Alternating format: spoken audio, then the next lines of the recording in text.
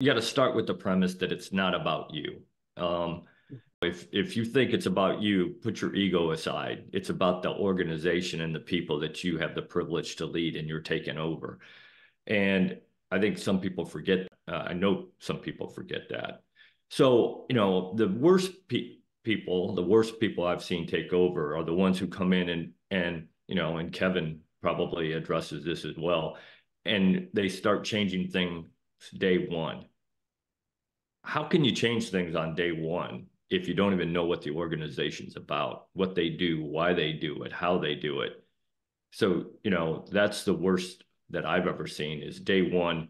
You know, I've been involved in very good organizations, and somebody will come in on day one, start changing things, and they'll change things that make us good because they don't know. They just don't have any idea what it is that that organization does and what makes it good.